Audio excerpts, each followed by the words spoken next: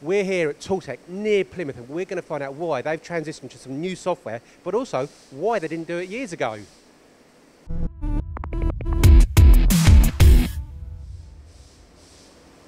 This is a great story of how Tooltech took a great leap of faith really using new software, and it was a leap of faith really. But first of all, tell me a bit about the company, because it's really interesting what you do.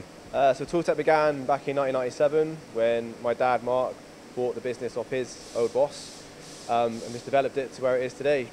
We do all this bespoke one-off tooling for the aerospace and power generation sectors, like wax injection molds, and all the fixture that goes alongside that. Right, so, but it's only very small batch runs essentially, you're not doing 10,000 off and things like that? No, all one-ofs, two-ofs, very rare we get a batch run. Right, so when you're sort of programming stuff and camming stuff, it's got to be done pretty much right first time every time. Yeah, that's it, yeah. That's why it is really important to have a reliable CAM software, because the programs are literally one-off. So you've transitioned to new software. What was the problem with the old software you were using? We had a lot of sort of surface finish problems, we had a lot of collisions, which we don't really expect from the CAM software, but that is what we were having. And that's probably the main thing that we were struggling with, was the collisions and the surface finish, so we decided to look elsewhere. And where did you look?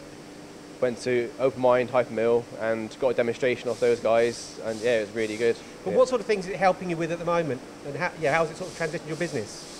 It's been really good so far. We've had a lot of better surface finish on the jobs, very few collisions now, well, none actually, and yeah, when the job comes off the machine, it's a lot easier to deal with and less polishing. One of the examples you gave there was a surface finish, but how is it actually possible to improve that surface finish? How's hyperMILL helped? I think with hyperMILL, compared to our previous CAM software, you have a lot more strategies you can choose from, and it's very easy to change from one strategy to the other. So if one isn't working, there'll always be something else you can use to get the right surface finish. Okay, and you've got a lot of machines here, a lot of tooling and things like that, so I'm assuming you're having to build up a big library of your tools, your tool holding and things like that, and also the machines. Is that easy to do? Yeah, it was very straightforward. Once we learned how to do it, it was very simple. So when you say you learned how to do it, I'm assuming the training was quite daunting? Yeah, the first day of training was it was a whole new software, so we was pretty rabbit in headlights, like what are we doing here? But after the 3 days and then a couple of days playing with it ourselves, yeah, it all kind of clicked and was fine.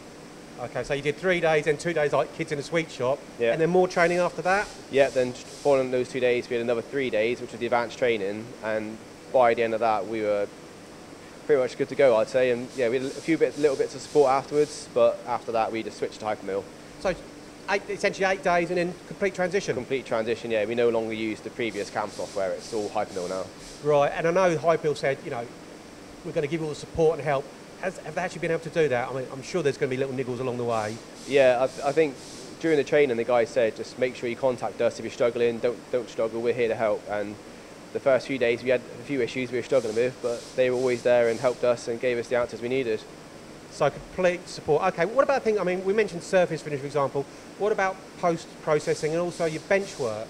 Yeah, there's a lot less bench work now. I mean, the job comes off to a lot better standard than what we were getting, and there's a lot less for the guys to have to do to get it ready to be shipped out the door. Okay, what about the post-processing then? That was very straightforward. That was one of the biggest things that we were concerned about with the change into CAM software, but it was actually very simple, very straightforward, and you can't really fault it. Right, so far it sounds like it's been really straightforward, you know, a little bit daunting, but a great transition. Would you go back? And also, why didn't you do it years ago? I think we had a few concerns 5 years ago about transitioning from one CAM software to another, but now we've gone through that transition. It's been very straightforward, very simple, and it's something we should have done 5 years ago.